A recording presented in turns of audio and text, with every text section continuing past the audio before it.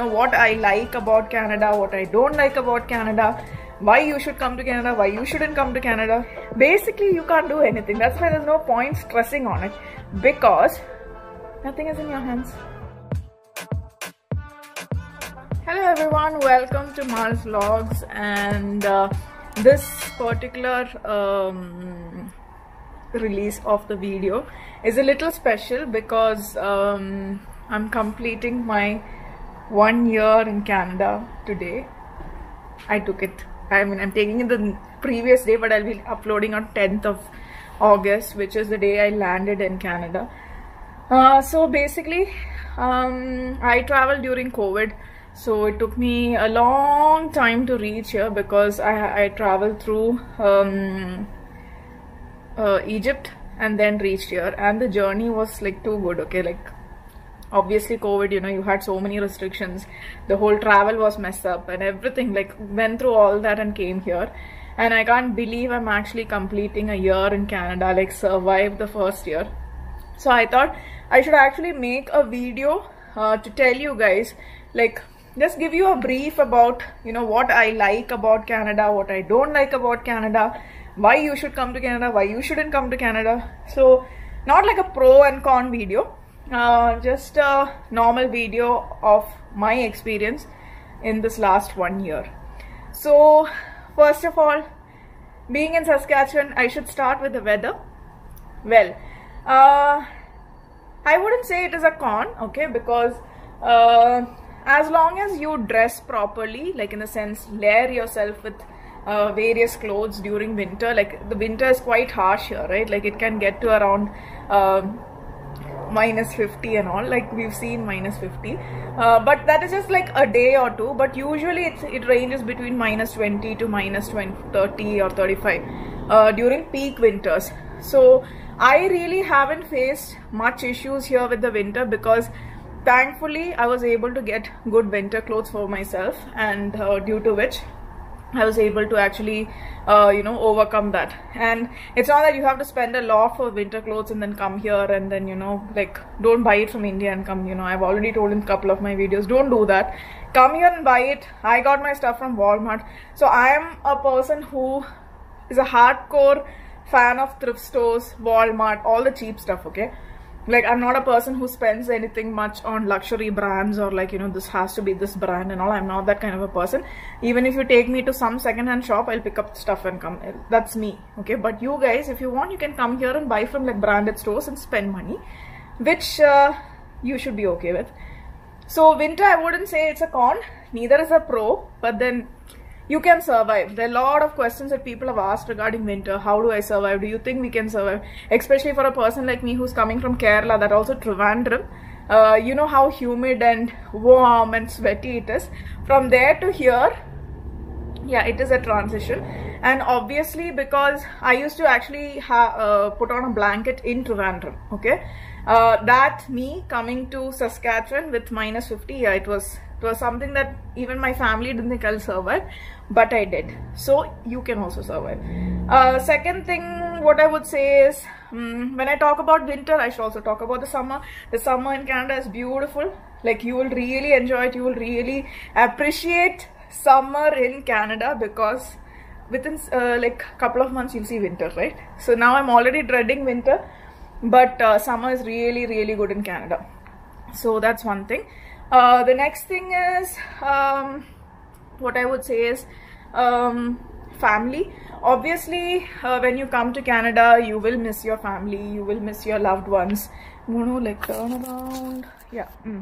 You will miss your loved ones, mainly because obviously you're away from home, especially as a student. When you come here, you don't have any base here, right? Like unless and until you have somebody who is here, like your family members or some relative or something. In my case, I didn't have anybody here, so I had to like come here and start from scratch, which many of the students had to. Like 75% of students didn't have any support system here. So that ways, if you look at it, obviously you will miss family, but technology is so good. Like you can have Zoom calls, you can have WhatsApp calls, you can have that call, this call, all the calls in the world, and then you will actually feel your family is here, so that's not a problem. And then you get friends like family out here who really supports you during tough times. You know, we are all going through it together, so it's a beautiful experience. if you take it in the right spirit. Obviously you can also hit depression during this time, mainly because, see, we've all been through that. Even I'm not hiding that I didn't go through a tough time here. Like last December, if you ask me, 2021 December wasn't good for me because we had a break. We didn't have classes. I was just sitting at home. I used to stay alone, and that 10-15 days was like really bad. You miss home, you miss family. It's Christmas, it's New Year, and you're all by yourself. So that was one phase of my life which I didn't enjoy much. So other than that, I've never felt that, you know, that what do you say, that I really need, maybe it's me, but there are a lot of people who miss family. Okay, then some other things is, if you ask me about jobs, there are a lot of people who are asking about part-time jobs. Will I get a job? Will I get a full-time job after my studies? That, this and all. You will. Okay, don't worry guys, like just believe in yourself. Come here. There are a lot of people here who found jobs. Like part-time jobs is easily available. It's just that, you know, you need to know where to put in your resume, or talk to people, talk to your friends, network, find the right kind of openings. There is work from home jobs, like part-time jobs like Tim Hortons, KFC, those kind of jobs. You also get like jobs in maybe, you know, offices if you want. If you ask me, I was working for a call center kind of a setup until I finished work, because I didn't want to like travel too much, you know, spend too much of time outside the house. So I opted for that, so which was very, very flexible for me, and the schedules were also something that I could choose. Now I have graduated. It's been like what, 3 to 4 months since I graduated, and I've got a job in my specific field, that is supply chain management. Most of you might know, whoever is not tuned in the channel before, I had completed supply chain management from Saskatchewan Polytechnic, and I have got a job as a logistics coordinator. Okay, so jobs are not that difficult, but at the same time, what I would like to tell you is, like, don't keep a high expectation of what experience you have, what education you have back in India. If you take my case, I have around 13 years of experience. I'm an MBA graduate. I came here and did a certificate diploma, but if you ask me, I've started from scratch. Okay, so career wise, don't like expect miraculous things to happen, but slow and steady wins the race, right? So if you're ready for the slow and steady race, come here. It will take some time, at least 1 or 2 years, for students like us to actually get settled down and get a PR and all those things. I am in Saskatchewan, so SINP is there. I've also opted for a job that supports that. So hopefully things will work out. It's a risk. Many people also ask me, should I take a 2-year course? Should I take a 1-year course? I have personally taken a 1-year course and come here, and I've taken a risk of actually getting into a job and staying with them for PR purposes. So you can do the same thing, or else I also have friends who've come here, taken a 1-year job, I mean, I'm a 1-year studies, then they have opted to take the 2nd year. That's the best option, I feel, because you can gauge like whether you want to work, you want to like study. If you want to study, which course you want to study, like rather than taking a 2-year course from there where you pay up the entire fees and all those things, it's always better that you come here, do a 1-year course, and then, you know, you can take a 2nd year course in case you feel that you need to have a 3-year work permit. It's like up to you. Okay, but if you have any doubts on that, you can comment below. I can answer that. So I've got a lot of comments on Insta, which I prefer. YouTube, even though I'm active, I'm not that active like that I'm in Insta. So if you have any doubts, ping me in Insta and I'll be more than happy to answer your questions. The next thing, okay, career is done. I've just written it down so that I don't miss on any points. So financial, okay, financial. That's one question that you need to ask yourself. See, first of all, you're spending a lot on coming here and studying. So that's like a huge lump sum. Then you're paying up your GIC, which is your fund to stay here, and all those things. So you need to be a little financially stable, or a little financial backing is required when you come here. Like, don't think that, you know, you'll come here and make lots of money. You will eventually, I guess, but then most of the students starts with a $12 minimum. I'm only talking about Saskatchewan. I don't know about other places, but it's a $12 minimum that any person who comes here, especially students who starts with, that's a minimum wage, and you can work only 20 hours. Okay, so if you calculate what, it's around $900 per month. That's what you make as a student, okay? And you also get your $1,000 GIC fees. This is what happens as a student. So it's not that you can save a lot and save up for your next year education. Maybe people have done that. See, I haven't personally compromised on the way I live here in Canada. Obviously, being 35 plus, you can't compromise too much on the way you stay, the way you want to stay. Like, I didn't want to like share a room with people and all those things. There are people who have done that, like shared a house with people. If you're comfortable doing that, you can save a lot of money. I know a lot of boys, girls, all these people who have done that, and they obviously they would have a better bank balance than me. But yeah, I wanted my privacy or private space, which I weighed more than the money I save. Okay, so that's one thing.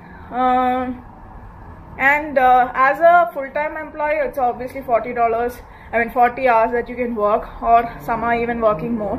But then again, it starts with a $12 minimum. Some are lucky with $15. So it's up to you. So it's not that you can mint money from the time you come here, okay? So be prepared, get that on your head, and then come here. Because don't be in that assumption that, okay, I'll come here and make money and pay my debts back in India, and then, you know, like clear my loans and all. It will take some time, but you will. Because if there's a will, there's a way. You will. Okay? And so that's that. Some things that I like. Okay, let's stop talking about all the things that I might not like or you might not like. Let's talk about things that we like.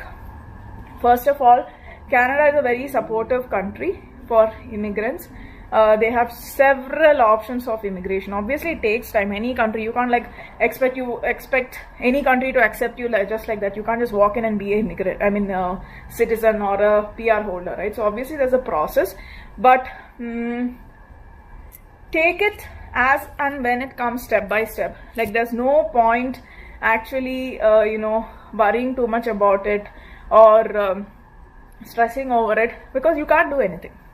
Basically, you can't do anything. That's why there's no point stressing on it, because nothing is in your hands. Like, you submit an application, you pay the fee, and then you wait. And then again, they'll ask you for some, like, I applied for my student permit, then I applied for Prashant's visa, then I applied for my work permit. So all that you can do is to apply and wait. Okay, otherwise you don't have any other option, right? So there's no point stressing. But I would say that work-life balance is good.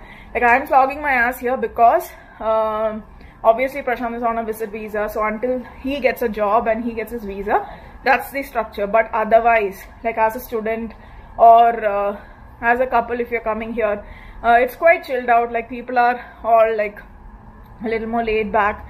5 to 6 o'clock, you're done with work, you come home, and the system is very different. You have to be an early riser in most cases. Can you believe I get up at 5:45 in the morning? I could never believe that, but I'm doing that now mainly because my job demands it. I have to be at work by 7, so 5:45 to get up, but I'm back home by 5, so I can opt to like take part-time jobs, deliveries, this and all. So work-life balance is good. Then you have a lot of options. Like, as a student, you can bring your spouse, your children, or not. Obviously, there are a lot of condition, restriction, all those things attached to it, but then they're giving you an option. So if you're lucky enough, if you put your application in properly, you document it properly, it should work out. So in our case also, we are working for Prashant's work visa. Prashant is my husband, so we were waiting for his work visa. But I've heard cases where people's dependent visa, like I have one of my friend whose kids visa were rejected. So it all depends on how well you put in your application. Okay, so that is good.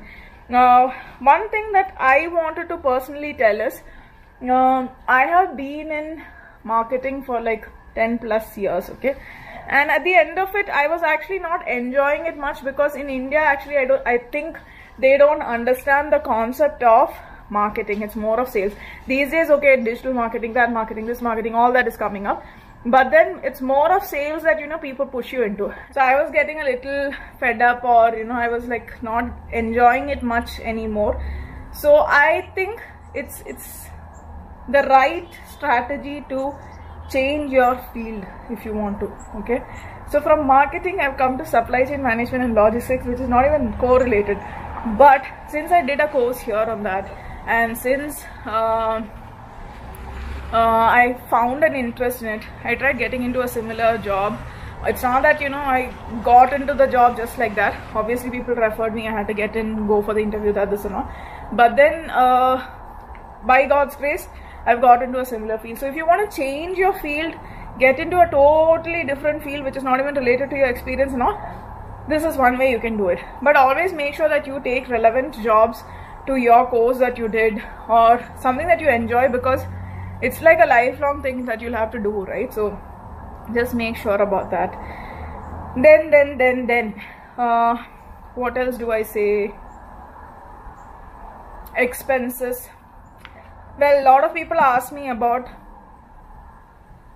how do I spend my day, or how do how is the money situation out here.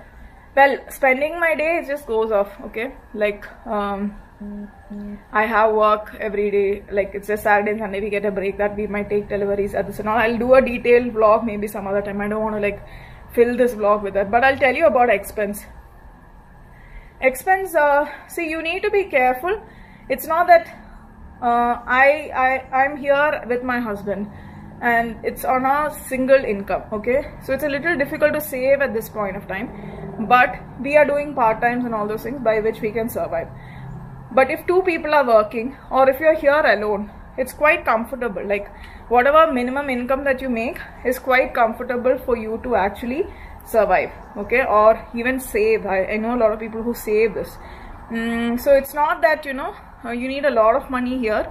You get good rentals here. I'm specifically talking about Saskatchewan because I'm here, and I've stayed in Saskatoon, Regina and Moose Jaw. So I'm telling, considering all three. So if you want a comparison video of Saskatoon, Moose Jaw and Regina, let me know in the comments below and I can make one video regarding that.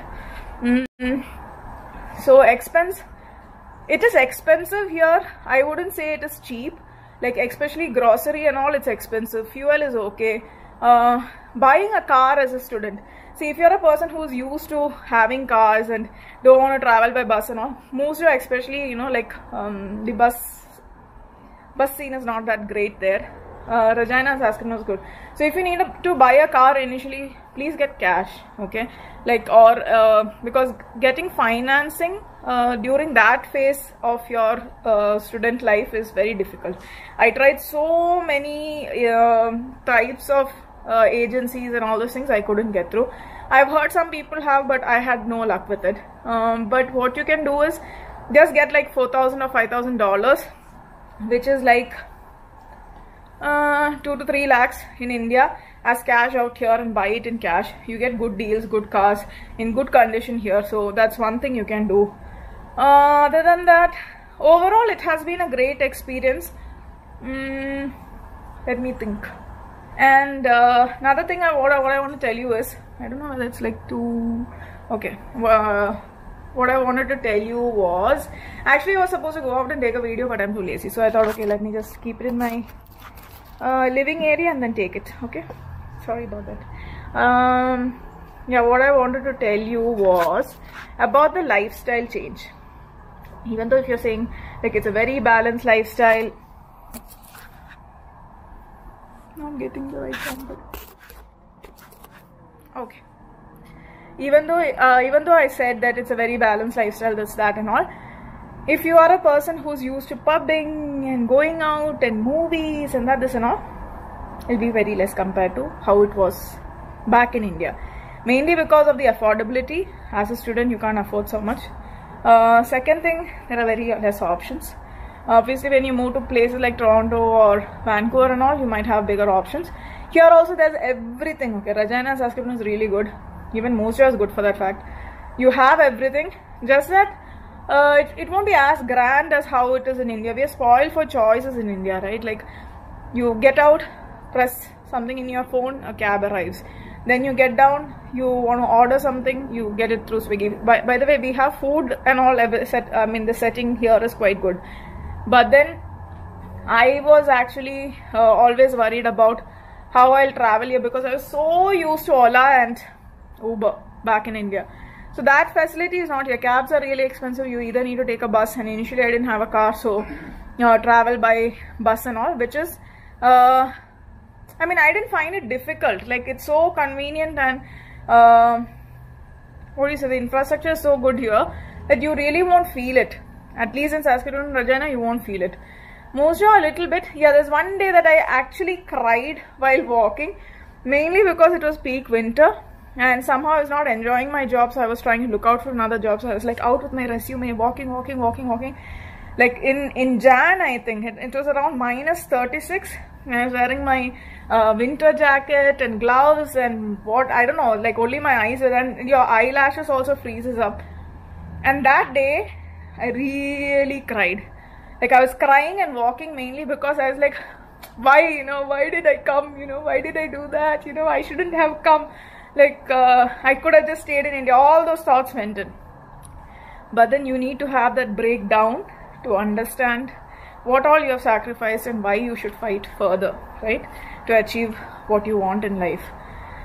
So it's been a beautiful journey for me. I hope that for you guys also it is the same. I know a lot of people who've watched the videos, who've come to Canada. I hope their experience is good. I know a lot of people who are watching the video who wants to come to Canada. I hope your experience is good. And those who are aspiring to come, I hope yours is also good. Like, it's never a bad experience. I have heard very few people going back to India because Canada is really bad. People are nice.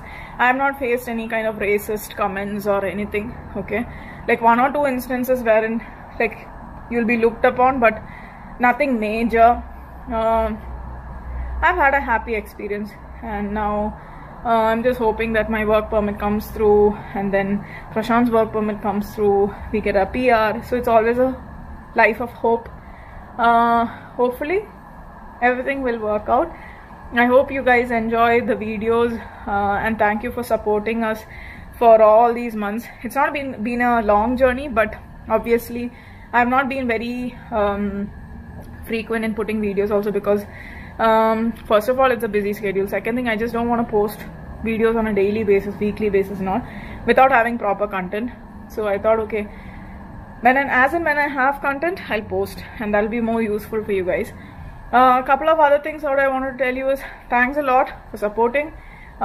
Keep subscribing, sharing it to your friends. Feel free to ping me in Insta. I'm always active there. I can surely help you out. And I was also thinking that, you know, I have a lot of requests of actually writing SOPs. So I was even wondering whether I should start a service for that. In fact, I've also been talking to people about how I can help you guys with SOPs, because I've seen a lot of people actually having issues with writing the SOPs. So I'm giving it a thought. I'm brainstorming the idea.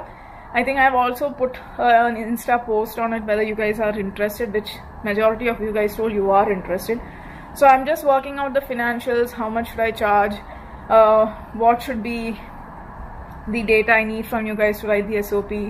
Like, obviously I need to also be careful because I'm not an immigration consultant, so I can't guarantee, like, you know, you will get the visa or not, but at least I can try.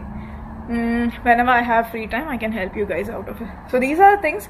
If you are interested in me writing the SOP, let me know. If you think that's a good idea, I just wanted to run it with you guys also to see if it's a good enough idea to invest my time in, and also, you know, help you guys out with it.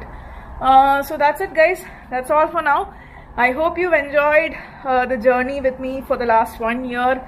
I still can't believe I've actually completed 1 year here. It's not been easy. I think more than financially, physically and all. Physically, obviously, I thought I'll not survive, but then I did. But emotionally, it's been a ride, like from there to here and like whatnot. Let's not get there, okay? So I hope you have a great day ahead. Enjoy yourself. Stay blessed. Bye.